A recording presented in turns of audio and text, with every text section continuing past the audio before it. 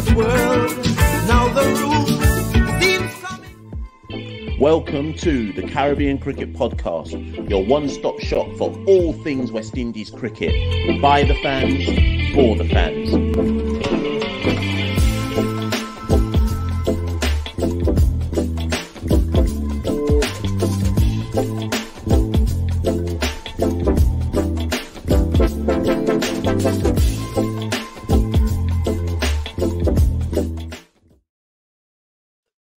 Yes, ladies and gentlemen. Oh my God, my mic isn't even in. The mic is not in. I've started the show. I'm unprepared. Bear with me, people. Santoki is not here. You know already what's going on for Santoki. That means he's abroad somewhere, visiting some country somewhere. Let me put this mic in. 1 second, people. Here we go. Let's start again. Yes, ladies and gentlemen. My name is Machel St. Patrick here at one half of the Caribbean Cricket Podcast. And welcome back to another edition, another conversation, a live show on the Caribbean Cricket Podcast. I'm one up today. No Santoki, but we got to keep the show on the road. The West Indies tour of Australia is finally over. The multi-format tour is over. We drew the Test Series 1-1. We lost the ODI Series 3-0. And we just lost the T20 Series 2-1. So the first thing everybody has to ask themselves, before I get into this analysis of the T20 Series, the first thing everyone has to ask themselves is, prior to this Australia tour, knowing that we had a total of 8 matches to play, would you have taken 2 wins across all formats? And I think the most rational, logical, clear-headed West Indies fan would have said 2 wins from 8 would be a positive return from an Australia multi-format tour. So no matter where you stand on the whole kind of, I'm not happy about this, I'm not happy about that, you definitely would have taken 2 wins from 8, particularly when you knew that one of those, if you knew that one of those wins was going to come in a test match. That 1 win in the test match almost is equivalent to 3 wins on tour in and of themselves. So I think first things first, we have to, you know what, round of applause. Round of applause to our men, not the ODI ones, but round of applause to everybody else. Well done. Well done on your tour of Australia. We're going to champion you on your way back now to the Caribbean. Well done. You've done us proud. 2 wins from 8. You know what? You can hold your head high. Well done, chaps. We salute you, you know? But this show is to look at the T20 series, obviously, which we lost 2-1, and particularly looking at it in the context of the fact that we've got a home World Cup coming up in February, March, April, May, a home World Cup which starts in 4 months. So everything about this context of this T20 2-1 series defeat has to be looked at in terms of what it means going forwards. And unlike most live shows where we just kind of riff from the top, take your comments and kind of go from there, you know, I actually wrote down some notes beforehand of things that I want to discuss about this T20 side. But just as a reminder of the results in the T20 series. So the first T20, Australia batted first and put 213 for 7 on the board. And West Indies lost that one by 11 runs, posting 202 for 8 in reply. In the second T20, Australia put 241 for 4 on the board, and West Indies lost that one by 34 runs, posting 207 for 9. And then today, or yesterday, depending on where you're listening to this from, the West Indies batted first and posted 220 for 6. And restricted the Australians to 183 for 5 to win the final game by 37 runs. So I don't know. And in fact, Jerry has already kind of said it. Yeah, it's a set of ridiculous scores still. Apart from today's one where Australia were restricted to 183, I think when you have 6 T20 innings out of that 3-match series and 5 out of the 6 innings are over 200, yeah, Jerry's right to say it generally speaking, it was flat pitches. And everybody can, sorry, people, I'm still a bit under the weather now, but everybody can everyone can talk about everyone's version of what makes an exciting T20 is different.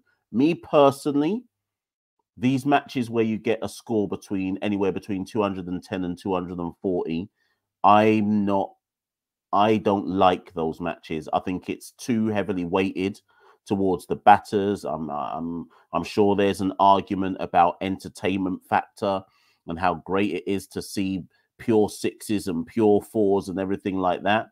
But give me a 150 to 170 score where the match is intriguingly poised over anything over 200.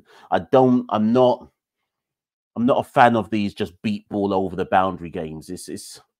It just looks, yeah, I don't know. Maybe I need to think about it a bit more, but I don't call that entertainment personally. I don't see it as entertainment. I see it as too heavily weighted towards the batters. And I think even at the halfway stage, right, when West Indies made 220 in the game yesterday, whatever, Russell was interviewed at half time, and Russell was like, well, boy, we have to kind of just, bowl tight lines and hope we can lull them into a mistake. So even Russell was kind of saying, well, boy, there's not really much in it for the bowlers here. You've got to kind of hope that a few batters play a few, make a few enforced errors and give away their wicket like that. That to me isn't cricket. And that's why I think people are right to sometimes look at T20 and call it bat up and catch giggle cricket, because 240 in 20 overs plays 220. Come on, man. Let's be serious now. Let's be serious. But anyways, that feels overly negative. That's just me and my personal take on what makes a good competitive T20 game. You can only play what you're playing, and you can only try and win within the parameters of the game that you're playing. So if it means that you have to chase down 220, so be it. If it means you have to chase down 240, so be it. But anyways, let's get to the first talking point. And thank you to everybody who's in the live today. Let's get into it. And actually, I think, who just made that point? Sorry, let me go back. Yeah, T. Brown's probably made the first point that I'm going to get at. So T. Brown says 3 innings, West Indies scored 200 plus, we're up. And that's actually my first point. So here we go. The first talking point I've got is, yeah, West Indies made 200 plus in 3 games. People may think back to the tour of South Africa last year, around this time last year, where we again made significant scores over 200 against England in that series at Christmas. If I can find, did I bother to put the series results up for that game? If I remember rightly, with that England tour, I think there were two games at least on that England tour where we made significant scores over 200 as well. So I think it's weird because ultimately and fundamentally, you've got to look at a game in the context of wins versus losses. And how much do you put emphasis on, yeah, we made over 200 in 3 games. It shows that the batting is going on good. I hear all that. But you still have to place it in the context of wins versus losses. So I'm reluctant to fall into the trap of saying, yeah, well, our batting is strong. Let me start again. I'm reluctant to fall into the trap of saying our batting is strong, but at the same time, you have to acknowledge that being able to consistently post over 200 does, to an extent, show that we are a force to be reckoned with the bat. And I think significantly, there was, certainly in 2 of those games, it looked like we weren't going to be able to post over 200, and we still had significant batting depth going all the way down to probably Holder at 8 or 9, who could smash the ball over the boundary or to the boundary rope to help us score some big runs. And obviously T. Brown has said, well, yeah, the batting might be strong, but the bowling is weak. We're going to get to that. But there is significant mileage in saying that this tour showed that we have the West Indian DNA back in terms of our batting depth and power. And I think it's been a long time since we had that. Whether people continue to talk about running hard 2s and running 1s. I think Sammy has very much brought this team back to the traditional West Indian metric of, you don't need to run 1s and 2s hard if you have the firepower to consistently hit the ball over the boundary rope or to the boundary. And I think we've probably gone back a bit to that 2016, 2012, 2014 mindset of we will overpower you. Obviously, though, T20 cricket has advanced, and actually a lot of top-level international sides have batters like a Glenn Maxwell or a Tim David who can power the ball over the boundary rope just as much as our players can. But the point is we've gone back to the DNA that suits our type of cricketers. And I ain't mad at that. I can't be mad at that. Let's move on. Second talking point. This is a big one. This is a big one. And this talking point probably feeds into at least another 2 talking points I've got. So I'll see if it all kind of marries up. By the way, people, like the live, share the live, subscribe to Caribbean Cricket Podcast, all of that. Put in your WhatsApp chats, put in your Facebook groups if there's any uncles and aunties here. Put it on your Snapchats, put it on your Instagrams. You know, spread the live, you know. Caribbean Cricket Podcast, you know how we do. So the bowling. Let's go back to the England tour first. Actually, let's deal with this point first from D. Samuel. D. Samuel says, Machel, I know you hate 200 plus scores, but 200 is now par to win matches against top sides. Anything below that at the World Cup, West Indies will struggle to defend it. I'm going to get to that point. I think there's some valid arguments in there. I wonder, though, D. Samuel, if the West Indian pitches, I know for a World Cup, the ICC has significant say, apart from when it's in India. The ICC has significant say over the types of pitches that are mandated at an international tournament, right? I just wonder in West Indian conditions if scores over 200 are going to be common. But we'll see. Ultimately, we'll see. I suspect that we won't see as many 200-plus games in the Caribbean. But anyways, as I was saying, the bowling. So when we played, let's go back to England first. When we played England in those 5 T20 internationals at the back in December, at the back end of 2023, I'll just read you some stats and facts. Alzari Joseph, 3 matches, 6 wickets. At 24 apiece, economy 12.43. Andre Russell, 5 matches, 7 wickets at 28 apiece, economy 10.46.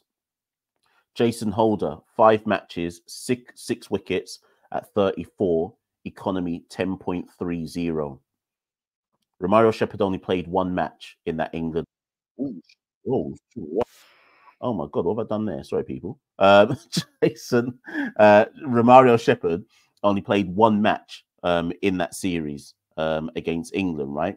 So 3 of our 5 bowlers, the other 2 bowlers were Akil Hussain and Gudakesh Moti. 3 of our 5 bowlers in that England series went at economies at 10 and above. One of them, Alzari, going at 12 and above. My argument basically is this.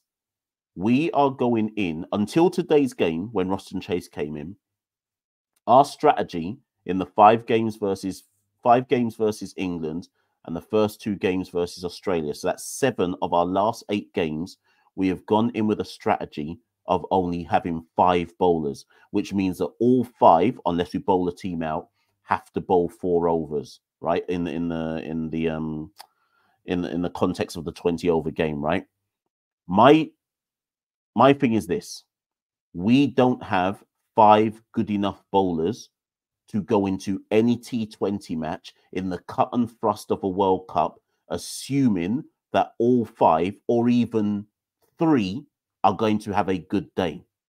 I think it's almost a given that when we go in with that 5 bowler strategy, I think you have to accept that at least 2 of those bowlers are going to have a rancid day with the ball. Is that a sound enough strategy for the West Indies, knowing that effectively our bowling attack looks bits and pieces? Let's be real about this. It looks a bit bits and pieces out there, right? Let's not forget that against England, let me go to one of my other talking points to remind people, right? The 2 matches we lost against England, one of those matches, England put up 267 for free. That was probably the one where Phil Salt went ballistic, right? In another match, the third T20, I think they put up 267 for free, and in the fourth one, it might be the other way around, they chased 225 in 20 overs. In this one against Australia, Australia put up 240 plus in one of the games, and they put up, what was the other one? They put up 240 plus, and they put up, in that first one, they put up 213. So at least half of our last 8 of the 8 T20s we've played, the opposition have put up significant scores over 200. That tells me that our 5-bowler strategy is significantly flawed. Yes, it's flawed. We don't have the assurance that going in with 5 bowlers can reap rewards for this particular side. Let me just go to the comments and see what people are saying about that. Let's see first and foremost how people deal with that particular analysis. But actually, before I come into the comments, I didn't even tell you about Australia. So in this Australia series, let me read some figures for you. Andre Russell, 3 wickets at 37 apiece, economy 12.44. Jason Holder, 3 wickets at 43 apiece, economy 11.63. Right? So from the England series, where Holder and Russell both went an economy over 10, to now the Australia series, where Russell's got an economy of 12, Holder's got an economy of 11. That's 2 of what supposedly are integral members of our 5-man attack, who you, on any given day, you're like, well, boy, they could be going for licks today. This is before we count Romario Shepherd, who may or may not go for licks, and Alzari Joseph, who may or may not go for licks. It is not a sound strategy. When you today in the third T20, we brought Roston Chase in, which meant Roston Chase gave us the flexibility to have. Some of you will disagree, but I think in this format of cricket, Roston is probably a frontline bowler. I use that term loosely, but in this format of cricket for the West Indies, he's not a part-time bowler. He's somebody you can legitimately turn to and say, you know what, let's try bowl us 2 or 3 and go for a little bit, because someone is going for licks. It's not Rovman Powell.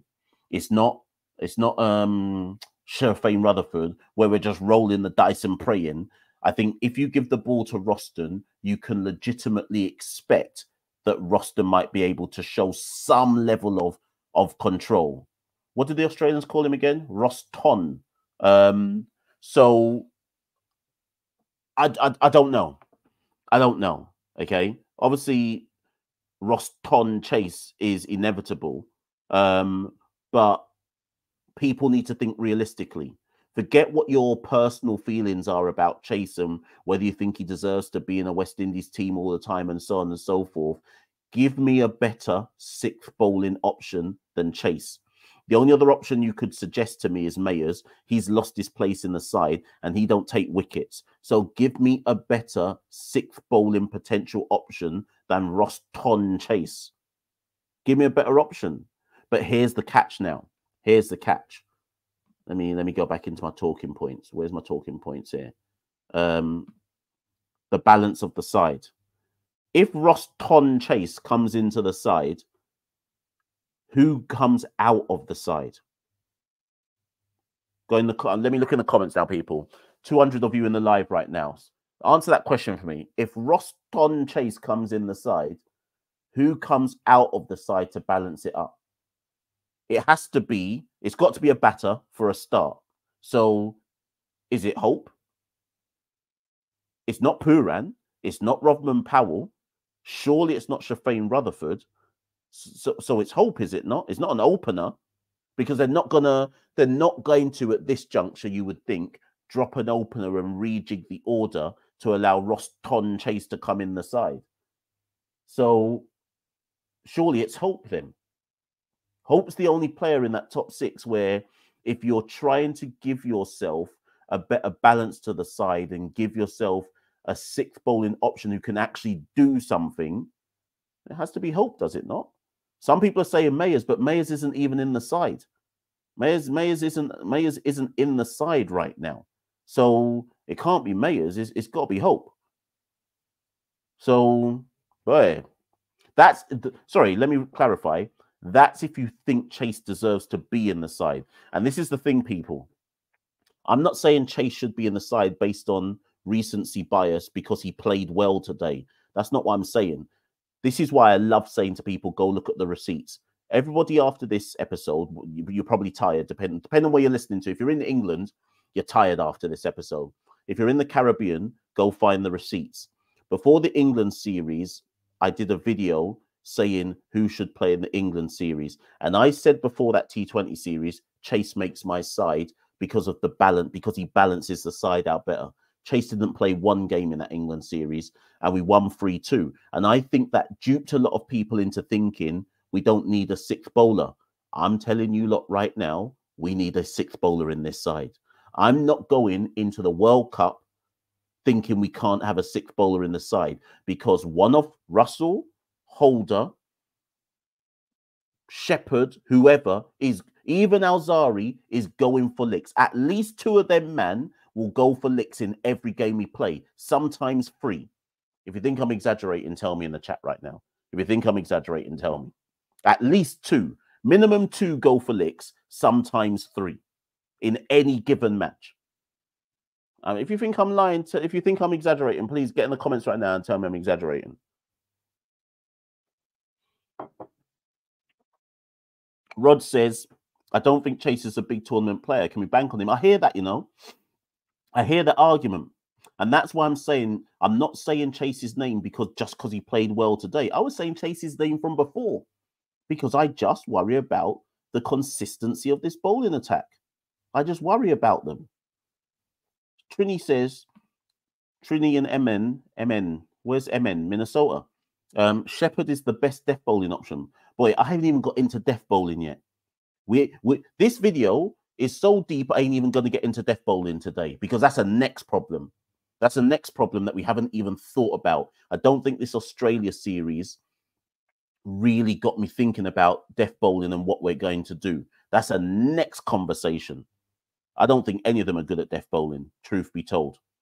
I wouldn't trust any of our bowlers at the death to defend anything under 15. How about that? People in the comments, put in the comments, tell me in the comments who, if we had to bowl a tight death over in the World Cup, who are you giving the ball to and how much runs would they need for you to feel safe? For me to feel safe, we need 20. We need 20 minimum to defend. And I'm probably giving it to Alzari to try and defend 20. Anything under 15, yeah, we've lost that game. It don't matter who gets the ball, we've lost that game. Because I don't know what you lot are talking about, best death bowling option. There's just no option.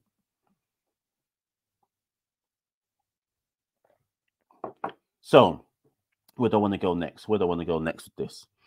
Where did I want to go next?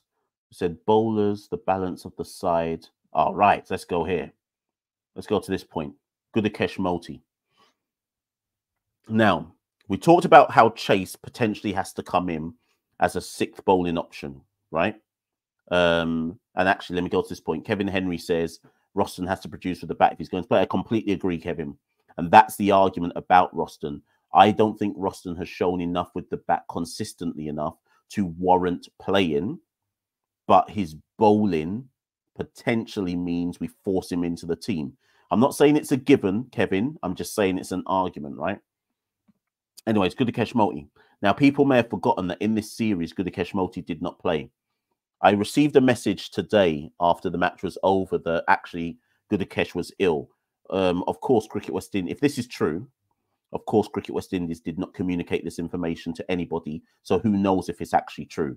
But the person who told me this information, I have no reason to doubt what they're saying, that Gudakesh was actually under the weather, and that's why he didn't play any games. He may well have caught licks in Australia anyways, because the pitches weren't exactly suited to spin bowling, right?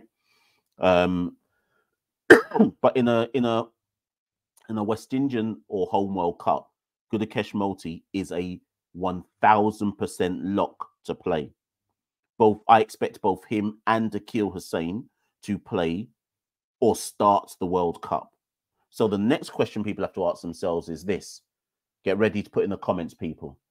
If we accept that Akil Hussein and Gudakesh Motie are both going to play, someone out of Holder, Dre Russ, and Romario Shepherd has to hold a drop. Who you lot drop him? Who you lot drop him, please? If Motie is playing, and I think he's a definite lock, along with Akil Hussein, in a home World Cup in West Indian conditions, who holds the drop? Because Holder, Shepherd, and Dre can't all play. Someone has to hold that drop. So forget Chase for a minute. If Chase comes in, that's for a batter. If Motie comes in, that's for a bowler. Who's Motie coming in for, people? Who's he coming in for? Boy, everyone's saying Holder. Jason and Holder ain't done nothing for Santoki, you know. Everyone's saying Holder out here. Boy, Holder. In the Discord group earlier today, there was a big conversation going on about if Jason Holder is world class. But based on what you lot are saying, you're all saying drop Holder. Boy, sticky out here. No wonder Holder went to Rajasthan Royals to do some World Cup or to get ready for the World Cup. But he ain't got no IPL deal. So what's he going to do? Boy, everyone's saying Holder, you know. One man said Romario. Kevin Henry says Romario gets the drop. Everybody else is saying Holder. No one's saying Dre. Now, the reason why I think no one's saying Dre is I think my theory is that everyone accepts that Dre can be expensive with the ball, but I suspect that people would say that you can rely on Dre more to get a wicket. He may be hella expensive, but he might get a wicket. And most importantly of all, if it comes down to Romario, Holder, or Dre with the bat, you're taking Dre every single time to try and produce some kind of miracle feat with the bat, which might win you a game.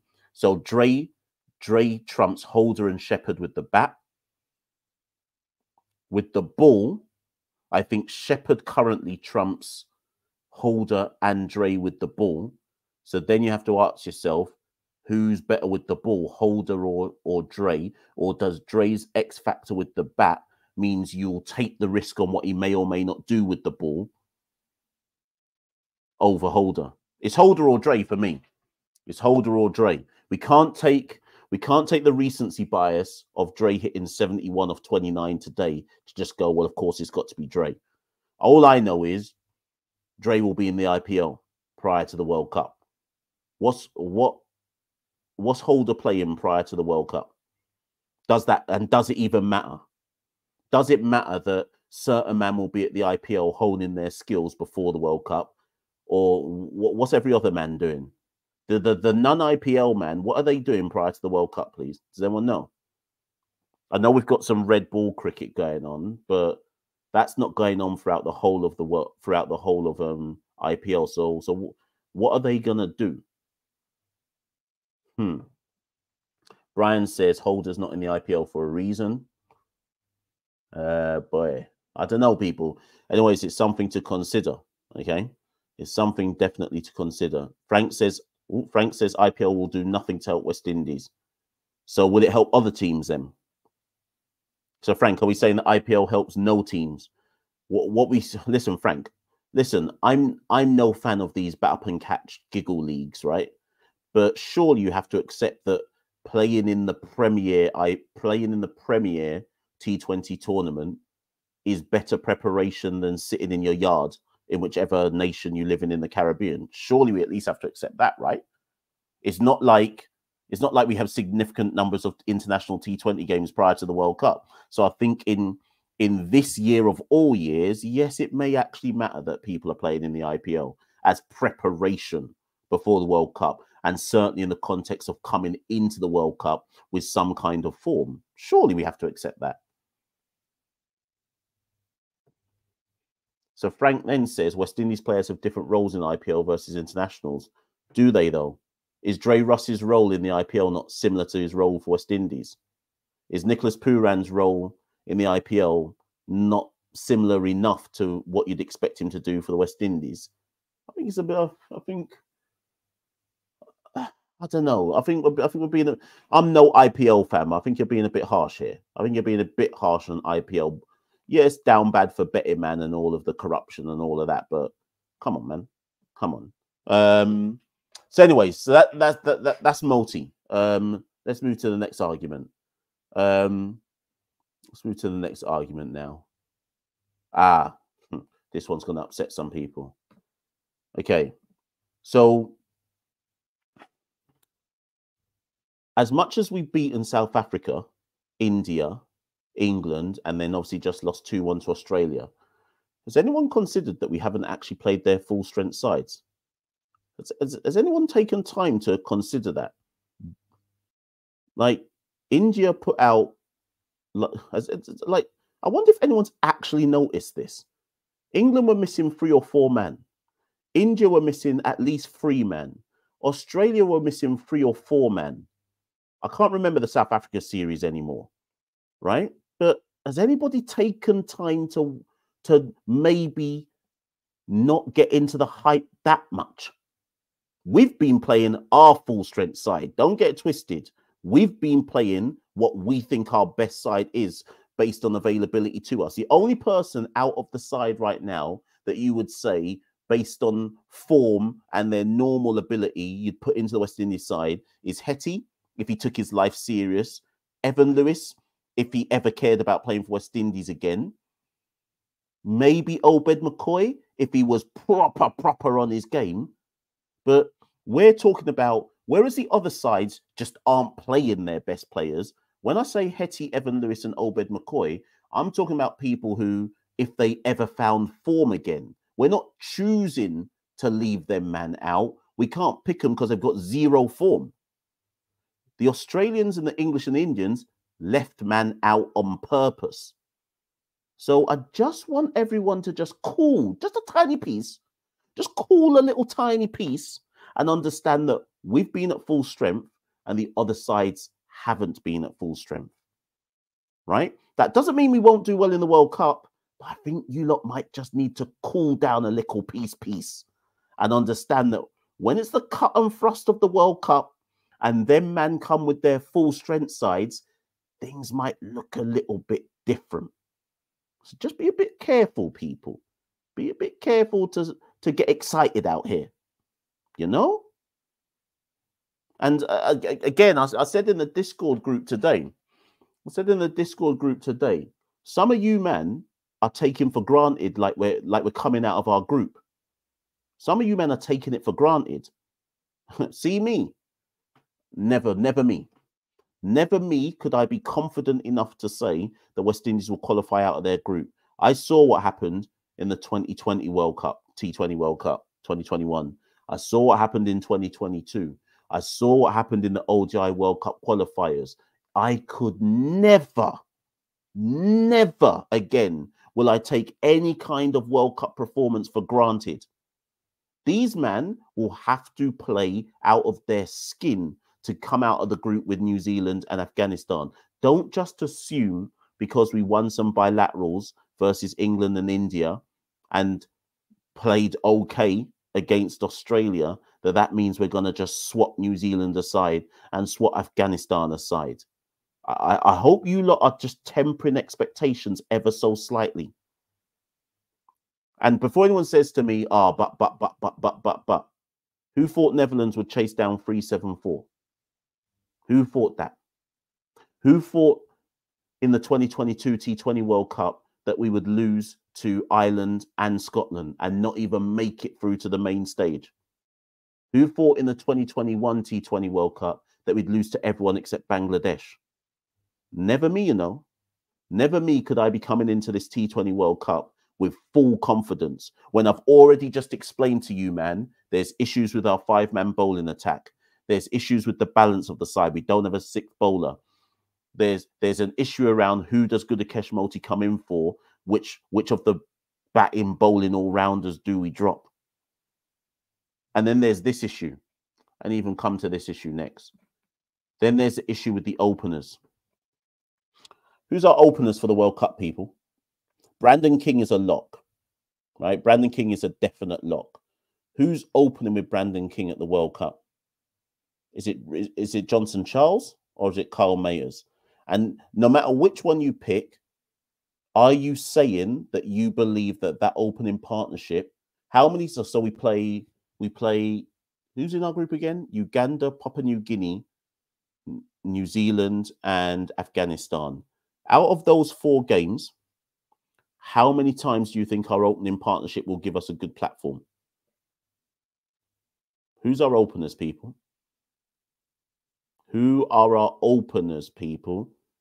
I'm waiting. Everyone's saying Johnson, Charles, and King. Okay. And I'm not here to say, well, boy, I agree or I disagree. I just want you all to let that marinate in your head. Our openers for the World Cup is Brandon King and one of Charles and Mayers. That's what it looks like. Unless Sammy and the backroom staff decide at the last minute, you know what? Drop Charles, drop Mayers, and rejig the order. Unless they decide to do that at the last minute to fit people in. So that there is a way that you can fit Roston Chase in, by the way. You can fit Roston Chase in if you rejig your order and force somebody down the order to come and open. I'm not saying this is what they should do, but they could easily say, for example, you know what, Nicholas Pooran, come and open and treat opening in T20 like you're opening in T10. Or Shafane Rutherford, come and open and treat opening in T20 like you're opening in T10. Because right about now, does it really matter who's opening alongside King? And the thing is, I'm talking about Brandon as if Brandon is some big bats who is undroppable. But of the 3 of them, King is the only one that you could say, even remotely, you'd say, yeah, you're a lock. Slyly, when you look at it, you have to think, boy, we might be down bad a bit. We might be down bad a bit. But right now, it looks like it's King and Charles. But then people have to weigh up if you think that is a strong unit. So our batting lineup at this moment in time, our team at this moment in time looks like King, Charles, Pooran, Powell, King, Charles, Pooran, no, sorry. At the moment, it looks like King, Charles, Pooran, Hope, Powell, Rutherford, Dre, Shepherd, Akil, Joseph, Moti. Notice I've left Holder out. That's what our team looks like at this moment in time. For some of you, some of you put in the chat that team's going to win the World Cup. Cool then, isn't it? Cool. I hope they do. Rally around the West Indies at all times. But I guess what I'm fundamentally saying is, sorry, I started the live by saying round of applause. Well done to the team. You've come back to the Caribbean, or you're coming back to the Caribbean with 2 wins out of 8 matches, which is more than people probably would have expected. The Test win is one for the ages. The T20 series we'll take that in Australian conditions. Remember, only our second ever T20 win in Australia. So we have to take that. The ODIs obviously stank, right? So I guess if we had to rate it out of 10 in terms of where the side is at right now, I'd say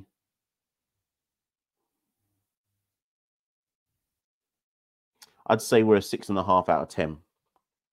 I'd say we're a 6.5 out of 10 at this particular stage heading into the World Cup, because I still think there is a balance issue without us. I think fundamentally there is still a major balance issue without the 6th bowler, and there is an all-rounder issue to sort out with regards to bringing back Gudakesh Moti and who has to take a drop. And actually, I've just realized that some of you in the chat have mentioned McCoy. So I didn't write this down as the final talking point, but let this be the final talking point.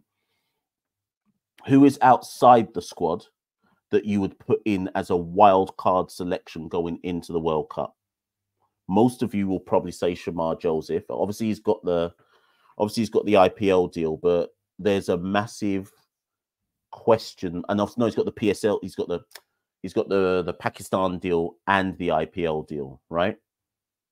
I will be watching how if Shamar does well in the Pakistan Super League and gets a few games in IPL and does okay, then I think you have to take him to the World Cup regardless. If he plays in Pakistan Super League and gets a few games in the IPL and gets carted for runs in more than, or in at least half of the games, I think you don't take the risk. Because you have to remember for Shamar as well, that because he bowled us to victory versus Australia in the test match, people are extrapolating that to mean that he's automatically going to be able to adapt to the cut and thrust and the minutiae and intricacies of T20 cricket. There's no guarantee to that. I hope he does, but there's no guarantee to that. So if I see Shamar go for licks in 50% of the games he plays between Pakistan Super League and IPL, I am not taking the risk of taking him to the World Cup. Is Obed McCoy in the IPL? Down bad T20 giggle man who are in this live. Does anyone know if Obed McCoy is in the IPL? I don't know. I don't follow it closely enough to know. Is he in the IPL, anyone? Yes or no? And who's he playing for? Anyone know about Obed McCoy? Is he in IPL this year? I feel like he's probably in the Royals franchise or something. I feel like they bought him into slavery, did they not? No, he's not. Okay, so Obed's not in the IPL. So Obed is another wild card. We don't have a left arm pacer. I think every good T20 side needs that variety. I don't know how they assess if Obed is anywhere near to being ready to come back into the international side. But he has a PSL deal. Frank says that Obed has a PSL deal. So maybe I better go watch the Hit and Giggle PSL league to see where Obed's at. Those of you who watched Obed in South Africa, anyone who watched the SA20, was he good or was he average? What was Obed saying in South Africa, people? Whoever watched the down bad SA20, what was Obed saying there? Someone in the comments, let me know. Was he any good? Good, bad, average? What are we saying? Jake Glasgow says Obed did well in SA20. Okay. So there's an argument. There's an argument to say that Obed is a wild card that you bring back in because his left arm variety. People are talking about who can bowl at the death. Well, when he's fit and he's playing well, Obed is probably actually one of our best death bowlers in terms of his ability to bowl change up, slower balls. His variety of deliveries means that I'd prefer a fit and firing Obed before I prefer anybody in our current squad to bowl at the death. But I just don't know if there's enough time left for Obed to get up to the form that he's got. And then the last wild card, so I've said Shamar Joseph is a possible wild card. Obed McCoy is a possible wild card. The last possible wild card is Hetty. How about this, people? Listen to what I'm about to suggest. Listen to what I'm about to suggest. Can't believe I'm about to suggest this. Hear me out. Hear me out. If Sammy and his backroom staff believe that Hetty has found form again, because I think he's playing in, I think he's playing in the Dubai Down Bad League. Hear me out, people. I can't believe I'm about to say it. Bring Hetty back and make him open. Bring Hetty back and make him open. Jerry says, I'm down bad. I am, Jerry. I accept I'm down bad. But, okay, let me stop. Let me stop.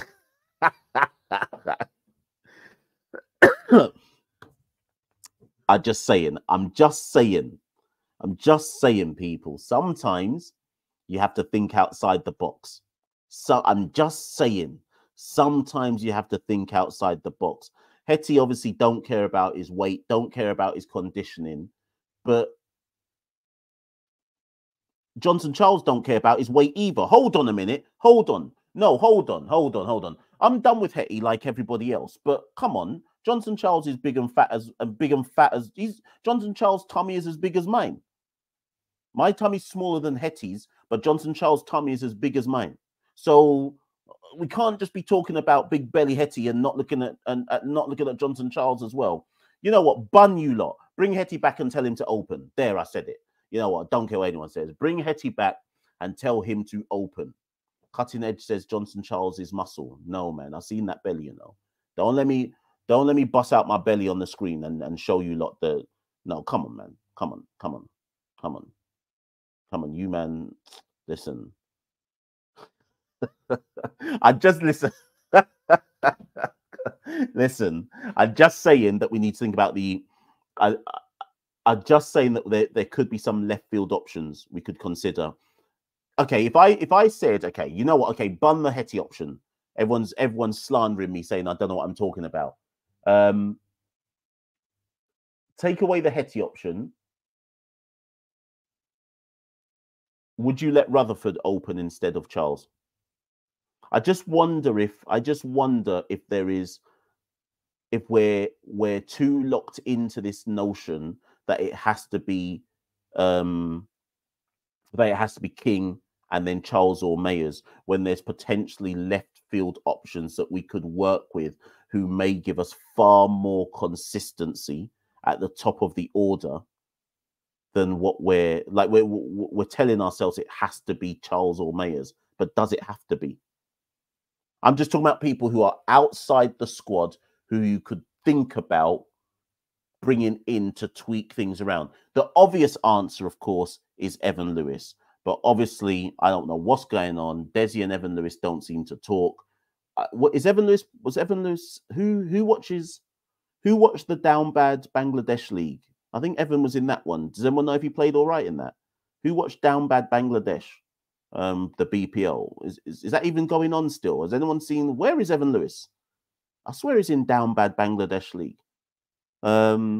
So yeah, I don't know. If it was me and if I was in charge, I would have broken bread with Evan Lewis a long time ago and brought him back into the fold.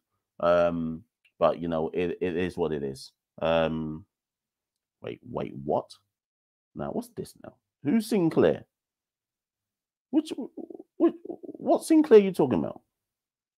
What, Frank Sinclair, former Chelsea centre-back? Former reggae boy Frank Sinclair? That could be the only Sinclair you're talking about. Which Sinclair you on about? Nah, it could never be the Sinclair I think you're talking about. Impossible. Right, listen, people. What are we saying? 47 minutes have gone in the live. Let me lock this one off. 275 people in the live. 275 people in the live. I think I've covered all the points though, you know. Oh, we didn't do player ratings. Sorry, let's just end with let's end with player ratings. So let's go through the teams. So let me give you the stats, people, and then we'll just end there. Where are we?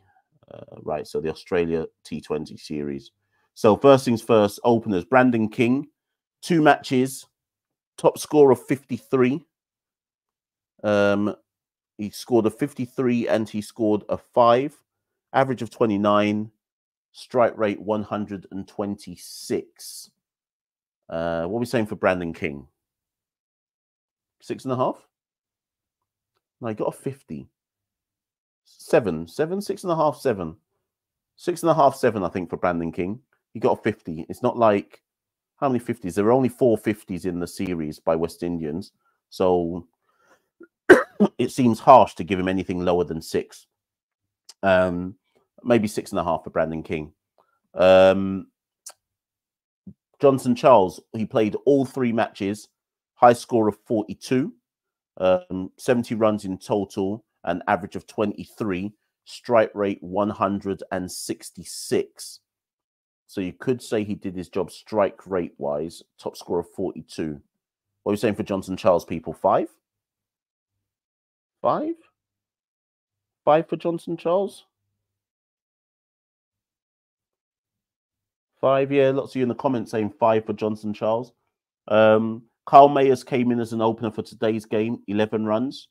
Strike rate 157. Carl Mayers, people.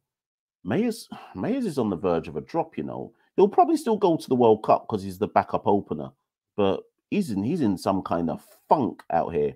Carl Mayers, most of you saying 1. 1, 2, 1, 1, 2, 3. Yeah, I don't think 3. I don't think you can give 3. He only got one chance. He didn't bowl. Yeah, 1. 1 for Carl Mayers, you know, 1. Number 3. Who was 3 in this tournament? Was it Puran? Puran, 37 runs, top score of 18, and average of 12, strike rate 123. 1. 1 for Puran? Has to be 1. 1 for Puran. He's lucky that I'm not saying 0. I think it's got to be 1 for Puran. Yeah, 1 for Puran. Most of you saying 1, 2, -1. Yeah, if I'm giving Mayers 2 or 1, then Puran also has to get 1, maybe 1.5. Shea Hope, 2 matches, 16 runs. He got a 16 and a duck. 16 and a duck for Shea Hope. 1? 1 for Shea Hope? Boy, hold on, we're just giving out 1s out here. 1 for Shea Hope?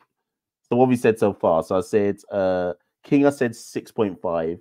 Charles, I said 5 or 4.5. I can't remember what I said. Puran, I said 1. Mayers, I said 1. Hope, I'm saying 1. Boy, enough man saying 0. Allow me, please allow me. Enough of you saying none for Hope. What did Hope do in that England series? Let me just go find that. In the England series, Hope scored. He played all 5 matches and scored 122 runs at 30. Strike rate 118 with a top score of 43 not out. Hey, Hope's place is in jeopardy, you know. Hope's place is in jeopardy. I know they see him as that kind of middle order Marlon Samuels role in T20s to stabilize and stuff and then accelerate. But his place might be in jeopardy. But then when you consider that his place might be in jeopardy for Roston Chase, maybe his place isn't in jeopardy. Anyways, 1 for Hope. Who's number 5? Rovman Powell. Rovman Powell, 3. He played all 3 matches, 98 runs at 33. Top score of 63. Strike rate 178. Yeah, strong. 7. 7 for Powell? I think a 7 for Powell. Rah, you lot are saying 5 for Powell. Hold on, let me look at that again. 98 runs at 33 apiece. Top score of 63. One of only 4 batters to get a 50. Strike rate of 178. It's got to be a 7, surely. Because of the, because of the strike rate, a 178 strike rate, Powell had to do quite a lot of rebuilding innings in this series. And try and accelerate at the same time. I think 7 for Powell. I think 7 for Powell, to be fair. Who's after Powell? Rutherford. Rutherford, 74 runs at 37 apiece. Top score of 67, which was today, of 40 balls, which means that his other 2 innings, he only scored 7 runs in total across the other 2 innings. The 67 of 40 was good today because at one point he was 21 of 21. But then his other 2 innings was a failure. 6.5 for Rutherford. 6.5 because the 1 innings he played today actually helped us win the match. So you kind of have to at least give him a minimum of a 6. It was a match winning knock along with obviously Dre Russ's knock. So yeah, and his strike rate was 161. I think 6.5 for Rutherford, maybe 6 because the other 2 innings were failures. Who's after Rutherford? Oh, Chase came in today. So Chase, 1 match today, 37 runs from 20 balls with the bat, and of course he took 2 wickets for 19 with the ball today in his 4-over spell. He only played the 1 match. It's got to be 9 for Chase based off his 1 match that he played today. What are we saying for Chase, people? 9? Chase 5? What? KB said 5. What? What are you talking about, bro? Chase was... Come on, man. Chase effectively was the glue that choked the Australian innings today with the ball. It's got to be in terms of just a one-off match. I think it's got to be 9 for Chase based on his contribution today, right? I'm going 9. Some of you saying 8, 8.5, whatever. Jerry says 7.5. Some people are saying 5 for Chase. If Chase is 5, then the rest of them are 0 on that basis. I'm giving him 9. Andre Russell, 3 matches, 109 runs at 36 apiece. Highest strike rate in the team, a strike rate of 231. In fact, 232 across the 3 matches. Highest score of 71 of 29 balls today. And then with the ball, Dre took 3 wickets at 37 with the highest economy in the team of 12.44. And those 3 wickets he took only came in 1 match, where he took 3 for 42 across his 4 overs. I don't know what we say about Dre because the bowling is erratic. The batting was magnificent today, and he rightly won man of the match for his knock today. But the problem with Dre and the bowling at the moment is you're pretty much guaranteed that 1 in every 3 matches, some might even say 1 in every 2, Dre is actually going to go for a lot of runs. It's almost like there's no in between for Dre. Either he takes wickets and plays a significant role with the ball, or he goes for loads of runs. It's a really fine balance to understand. Like Dre to me plays no matter what. I would never drop Dre based on in the kind of pecking order with him, Shepherd, and Holder. But we have to acknowledge that his bowling can be match losing at times, but it can also obviously be match winning. Let's give Dre 7.5. I think Dre is 7.5 for me. It's a good point here from Ash. Ash says, I think Dre is a 6th bowler who should get a couple of overs. Yeah, I see your point. In a properly balanced side, you're not asking Dre to bowl all 4. I think you're saying to Dre, I'm going to give you 2. And if it's going well, I might ask you to bowl 4. If it's not, you weren't supposed to bowl 4 in the first place. But if Dre doesn't bowl 4, there's an argument to say, what is he in the side to do? What's he in the side for in the first place? Right. And this goes back to one of my earlier points about, is the balance of the side right? And then Neeks follows that up with my point then, which is why I think you have to try and force Chase into the side. Because if you know that Chase can supplement somebody else's overs where they're not bowling well, then you're not worried about Dre having to fulfill his 4 or Holder having to fulfill his 4 or whatever it might be. So anyways, definite question marks to think about going forward with Dre. But for now, I'm giving Dre a 7.5. Who's left in the team after Dre? I think we've done all the batters. Holder. So Holder with the bat. Holder was actually all right with the bat, 62. In fact, Holder didn't get out at all. He got a 34. No one dismissed Holder. He batted twice. He got a 34 not out and a 28 not out. Went at a strike rate of 200. And then with the ball, he took 3 wickets at 43 apiece with an economy of 11.63. So overall with the ball, Holder was dreadful in terms of what you'd want from him. But with the bat, he played some timely knocks at the back end. For what I just said with Dre, you could also make a similar argument about Holder. The difference is you definitely expect Holder. If Holder's in the team, he has to bowl 4 overs. Is Holder's bowling good enough for him to bowl 4 overs at the moment?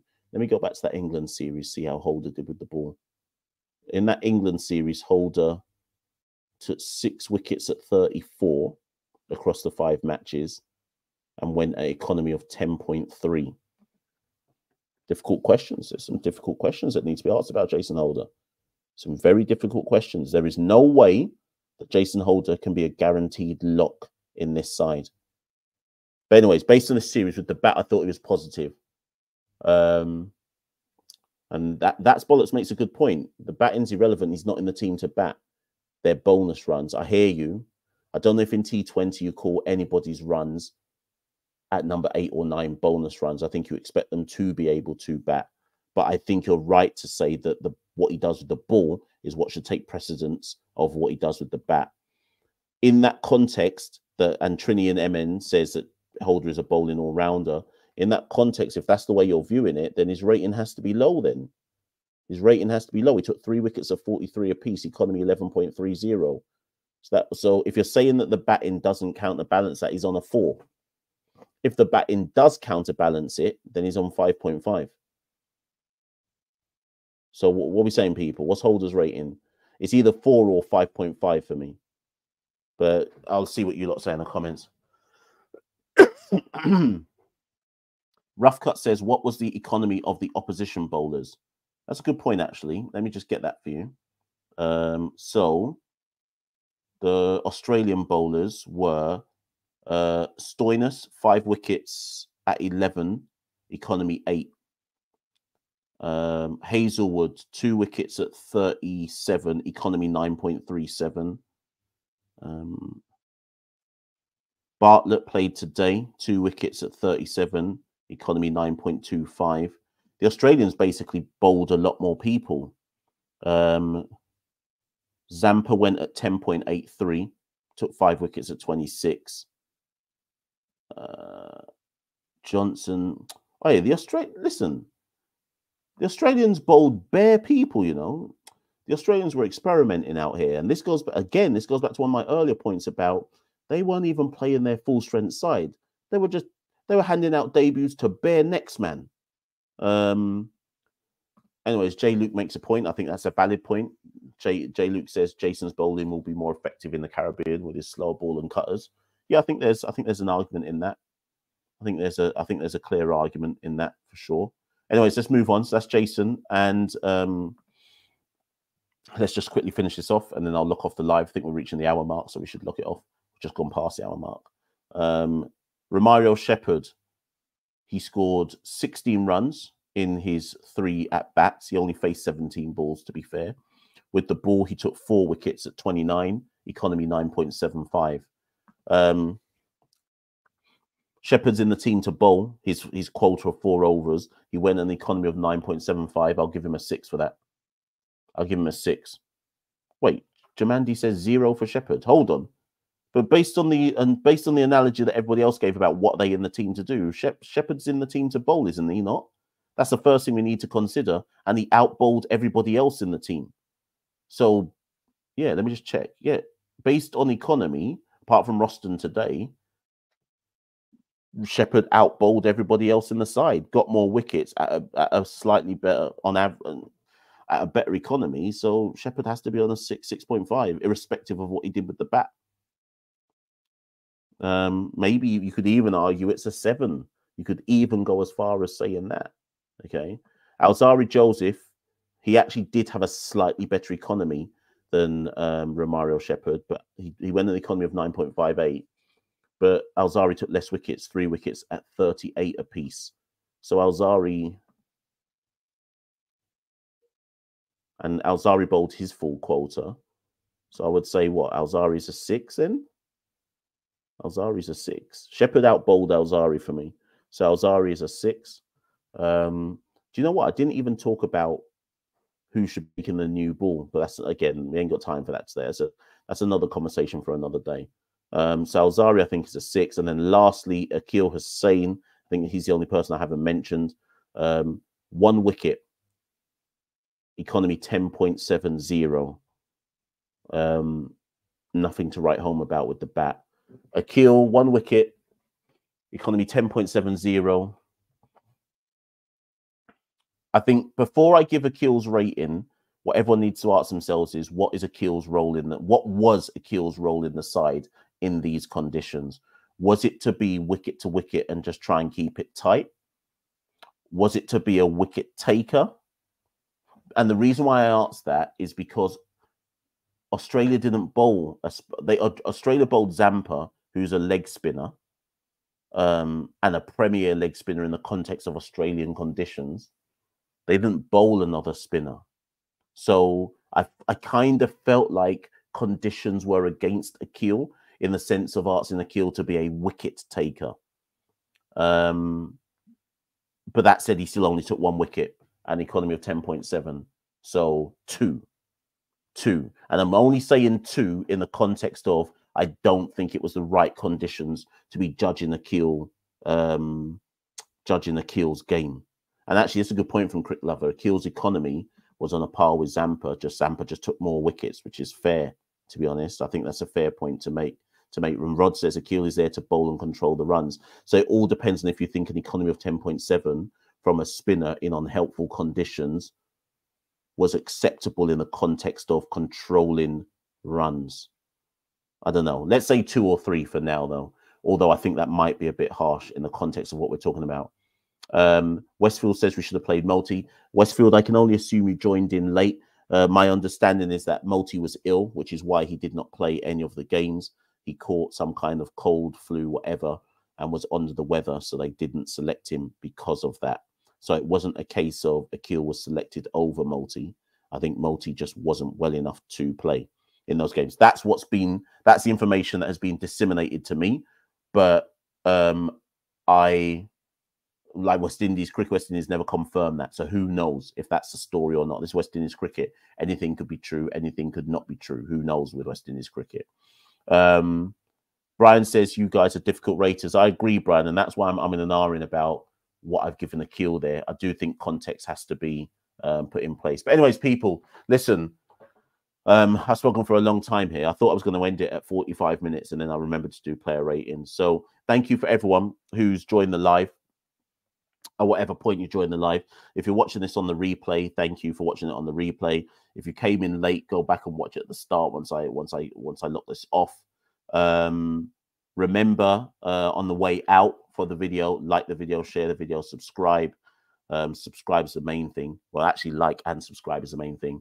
If you want to follow the Caribbean Cricket Podcast, find us on Twitter, Instagram, our website, Facebook. Just type in Caribbean Cricket Podcast into Google and you must find everything that we do. And just remember as well that tomorrow, if you're feeling really down bad, the second round of the 4-day championship begins tomorrow around 2 o'clock Jamaican time, 3 o'clock Jamaican time, 2 o'clock Eastern Caribbean time. Jamaican Scorpions are playing CCC. Barbados Pride are playing the Women Island Volcanoes. Leeward Island Hurricanes are playing Guyana Harpy Eagles. And Trinidad and Tobago Red Force are playing the West Indies Academy. All of those matches are live on YouTube. You can watch them there on via the West Indies YouTube page. I think that's open to pretty much everyone. Some of you may need a VPN to watch that, but yeah, so you'll see myself and some of the others in this live chat, probably in the live chat for some of those games. I tend to flip between whichever one I'm fancying to watch at any particular moment in time. I think I'll start with Jamaica versus CCC because that's probably going to be the most down bad game, and then I'll go from there. But listen, as ever, people, thank you for joining the live. Yeah, and thank you in general for supporting the Caribbean Cricket Podcast. It's been another long one, but my voice is going. So let me lock this one off. Look out for more content as usual. Oh, sorry, I should just say, we've got a guest coming on, Miles Bascombe, the director of Cricket West Indies, is coming, or director of cricket, I should say, for Cricket West Indies, is coming on the show. We are recording that one on Monday. So if you've got any questions for the director of cricket in the region, please do send your questions in. Usually Twitter's the best place to send those questions in by. Could do it via Insta as well. So if you've got any burning questions and issues about the structure of the game in the region, how the game is run, domestic tournaments, youth man development, the women's game, etc., so on and so forth, now's the time to put those questions to Miles. So Miles, like I say, Santoki will be back by then. We'll record that show and drop that on Monday next week. So do look out for that. Please get your questions in. Often we get lots of people saying, oh, but why haven't West Indies cricket done this? Why haven't they done that? And I went to Miles and I said, listen, Miles, I think you should come on the show, and speak to the people who follow the Caribbean Cricket Podcast to kind of, you know, just tell them about what your plans are and what you're trying to do in West Indies cricket, the development plan, and so on and so forth. So I think that should be a really instructive episode. And as ever, we try to put the questions to stakeholders that you lot want answered. So please do send them in. It's a perfect opportunity to get answered whatever it is that you've always wanted answered about cricket in the region. So yeah, head to Twitter and send those questions in, people. My voice is gone. Brian, I just saw your super chat. Thank you so much for the contribution at the last minute, Brian. Thank you so much. Much appreciated. Listen, people, I'm going to log out now. I've been Machel St. Patrick here at one half of the Caribbean Cricket Podcast. You've been the audience. I've been me. See you soon. We rule the cricket world. Now the rule seems coming. Welcome to the Caribbean Cricket Podcast, your one-stop shop for all things West Indies cricket. By the fans, for the fans.